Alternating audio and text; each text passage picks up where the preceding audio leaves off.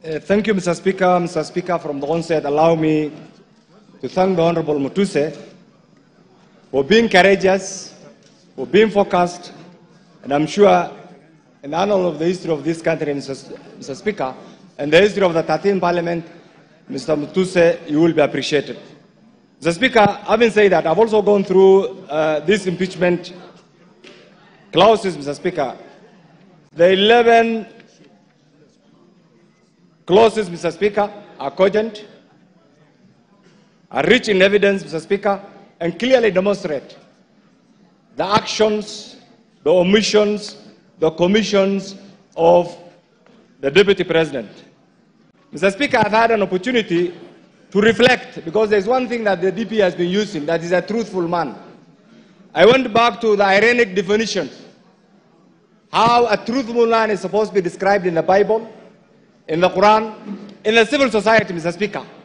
And in those definitions, Mr. Speaker, I have missed an iota of resemblance on anything that I can associate with those actions and the activities of the Deputy President, Mr. Speaker. Mr. Speaker, these clauses, we are a member of Parliament. We as members of Parliament, Mr. Speaker, our work is to protect the Constitution.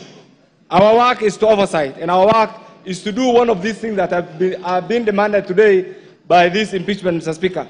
Mr. Speaker, in all these clauses, the common denominator is the DP has abused his office through corruption, through tender-preneuring, through disparaging and disobeying his boss, through undermining devolution, and Mr. Speaker, equally also by being a threat to our sovereignty. Mr. Speaker, this country is a collection of many nation states. The Kikuyu nation, the Somali nation, the Luya nation, and this is what we are proud of, Mr. Speaker, and this is what constitutes the sovereign Republic of Kenya, Mr. Speaker. Mr. Speaker, the other day, and I want to repeat this, and you will excuse me for saying this country has a very rich history. In 1982, one gallant son from northern Kenya called Gerald Mahmoud saved Kenyans from militarism. And I think we all appreciate it. He's still alive.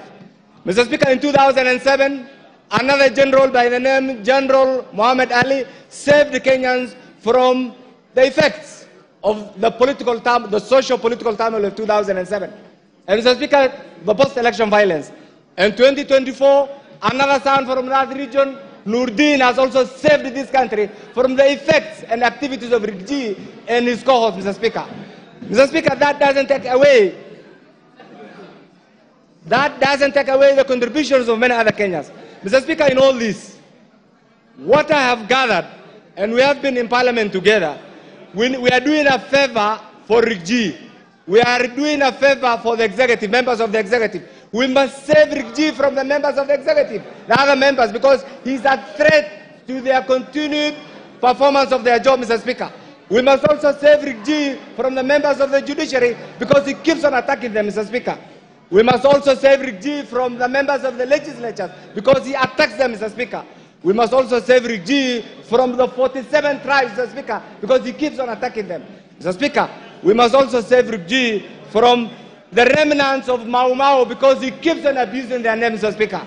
We must save Riggy, Mr. Speaker, because he abuses our ladies, Mr. Speaker.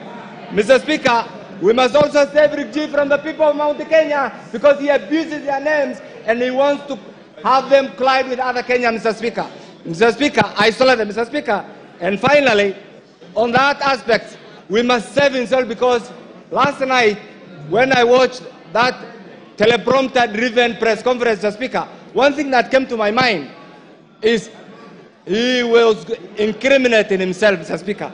Mr. Speaker, in all this, we have a president who has applied all his gingerly approach in managing the affairs of this nation, Mr. Speaker. And Mr. Speaker, what is coming to mind is we have a DP who in every statement that he utters abuses, uses the Constitution wrongly, threatens, and demeans everybody. And it's because of this, Mr. Speaker, that we as a Parliament, we must go in history and support this impeachment, Mr. Speaker. Mr. Speaker, finally, you have ruled on this, and I don't want my colleagues here actually to be threatened. What you are doing is right.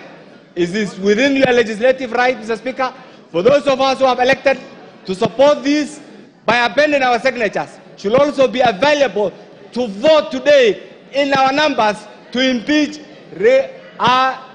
Riggy, and by doing that, we'll be saving Kenya. I support, Mr. Speaker.